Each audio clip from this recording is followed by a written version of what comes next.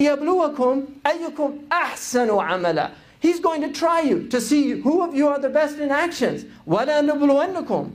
We're going to try you. لَتُبْلَوُنَّ فِي أَمْوَالِكُمْ وَأَنفُسِكُمْ. You will be tried in your wealth and in your lives. وَلَا تَسْمَعُونَ مِنَ الَّذِينَ أُوتُوا الْكِتَابَ مِنْ قَبْلِكُمْ وَالَّذِينَ أَشْرَكُوا أَذًى كَثِيرًا. Allah told us, you're going to hear all these people telling how horrible you are and how terrible your religion is. Allah said that.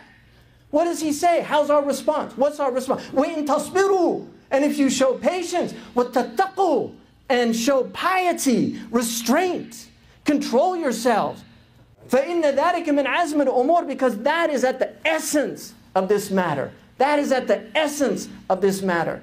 This is our deen. Allah subhanahu wa ta'ala said, وَقَرْيَةً كَانَتْ وَضَرَبَ اللَّهُ مَثَلًا قَرْيَةً كَانَتْ آمِنًا مُطْمَئِنًّا يَأْتِيهَا رِزْقُهَا مِنْ كُلِّ مَكَانٍ فَكَفَرَتْ بِأَنْعُمِ اللَّهِ فَأَذَاقَهَا اللَّهُ لِبَاسَ الْجُوعِ وَالْخَوْفِ بِمَا كَانُوا يَصْنَعُونَ. Allah strikes a similitude for you to think. A similitude. Allah strikes a similitude for you to reflect. A township, a city, a hamlet that was peaceful. It was tranquil.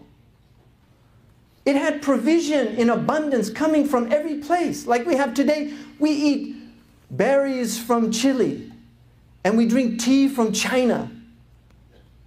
And we have rice from India, basmati rice in your homes from India.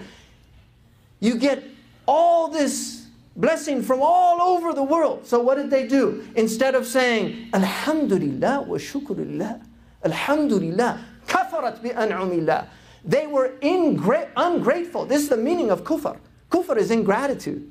You can be a Muslim and be a kafir in the meaning that you're an ingrate. Right?